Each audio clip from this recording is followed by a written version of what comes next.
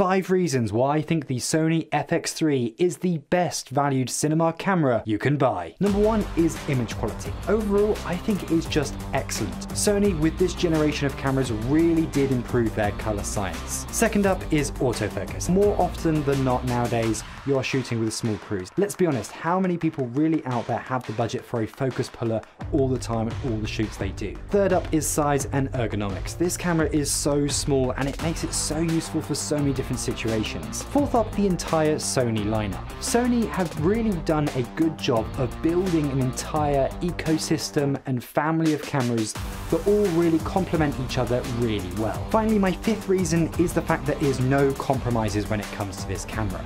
So for example, you can shoot at 100 frames per second and still have full autofocus, just as you would if you were shooting 25 frames per second. Here's